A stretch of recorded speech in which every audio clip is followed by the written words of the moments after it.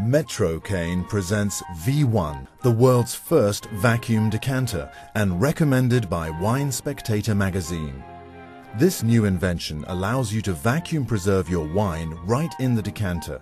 A handy gauge on the stopper tells you when you have pumped enough vacuum. The V1 decanter is individually hand-blown of lead-free crystal with a 52-ounce capacity.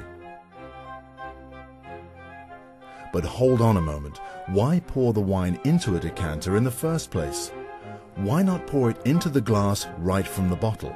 It is somehow more gracious to serve wine in a beautiful decanter, but that's the least of it. The main reason for pouring into a decanter is to aerate a red wine. As you pour, the wine picks up oxygen and opens up, enhancing both flavor and bouquet. You may try to aerate wine by opening the bottle and letting it sit for an hour or two before serving. But the amount of air exposed to the wine is far too small to have an influence.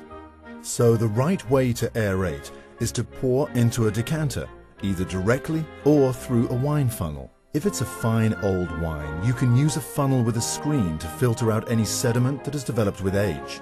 The simple act of pouring into a decanter does the aerating job, and the wine is ready to serve with its flavor and bouquet much improved. Now suppose you have decanted a few bottles of your favorite red during an evening of entertaining, and there's half a bottle left in the decanter. In the old days, before the V1 decanter, you had to funnel those precious ounces back into the bottle so you could vacuum preserve it. Because left in the decanter, the same oxygen that improves wine by aerating it can spoil it in as little as a day's time. But now, with the V1 decanter, you can preserve that leftover wine right in the decanter. Just insert the stopper into the decanter, attach the vacuum pump to the stopper, and remove air with the vacuum pump. As Wine Spectator magazine says, the great innovation is the gauge. Simply stop pumping when the needle hits the red, and then marvel as the seal holds for days. V1. V is for vacuum. 1 is for first, the world's first vacuum decanter, and recommended by Wine Spectator magazine.